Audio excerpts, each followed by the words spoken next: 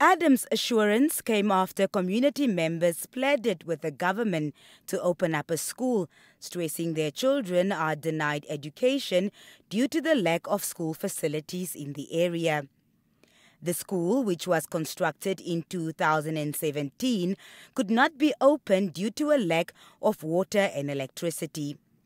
The partially built school has a block of 3 classrooms, an office and toilet facilities. Adams noted that the Ministry of Education, Arts and Culture, in conjunction with a mixed local development committee, are busy compiling a database to determine the number of learners from the settlement who attend school in various areas around Windhoek. The ministry is also trying to sort out the staff complement and setting up a septic tank for water supply.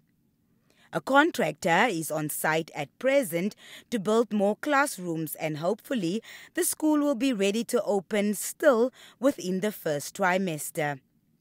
In an interview with Nampa, Executive Director in the Ministry of Education, Arts and Culture, Sanet Steenkamp also confirmed that the contractors at the school are busy with electricity and water installation. A community leader from the informal settlement, Jonas Nyifikwa, told Nampa that parents were eager to see the school open its doors in 2023.